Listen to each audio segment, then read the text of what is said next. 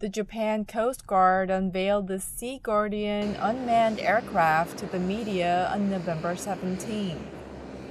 The JCG began operating the large drone in October to strengthen its surveillance of waters around Japan. The machine was developed by U.S. manufacturer General Atomics. A camera installed on the SeaGuardian can send footage to the ground in real time. At the aircraft's operations center, one of the numerous monitors was showing a ship whose image was captured by the drone.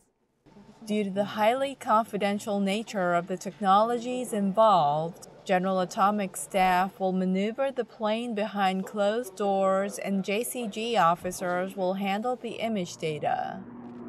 The SeaGuardian can fly continuously for more than 24 hours. It is expected to be utilized to survey the extent of damage in the event of accidents and disasters.